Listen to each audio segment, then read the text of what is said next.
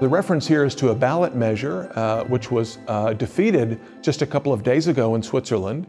It would have limited the amount of money that the highest earning CEOs can make.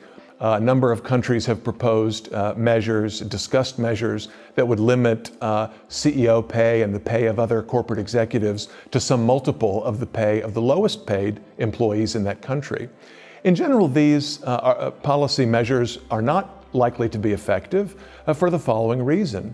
Austrian economics teaches that in a free market, the amount that people get paid, whether it's the CEO of a Fortune 500 company, a mid-level manager, or even a factory worker, the amount that people are paid is determined by what Austrian economists call their marginal productivity, which in simple terms is the amount of additional revenue that this worker or that the time spent by this worker contributes to the company's bottom line.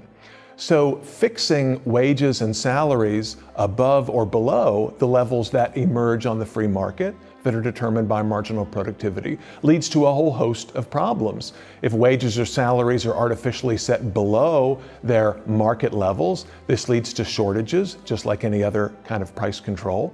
In particular, caps on the highest paid corporate executives will tend to lead to an exodus of talent from that country.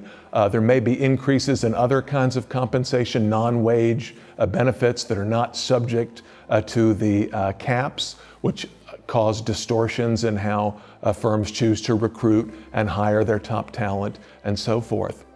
Now, it's certainly true that Switzerland, like other countries, is not a pure free market economy.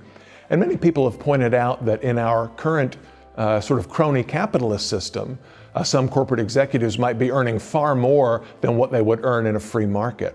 And I think there's something to that argument. But if the problem is crony capitalism, the solution is to eliminate or work to reduce government intervention in the economy that permits firms to take advantage of regulations and other forms of intervention, subsidies, and so on, to increase their bottom lines. In other words, limiting corporate earnings, limiting CEO pay is not an effective way to deal with crony capitalism. We need to get at crony capitalism at its root.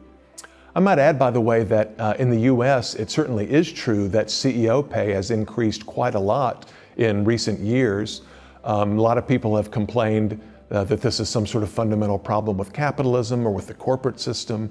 But in fact, if you look at top earners in other fields like competitive professional sports, entertainment, art, and so forth, earnings have also risen dramatically at the highest levels, roughly on pace with the increase in CEO pay.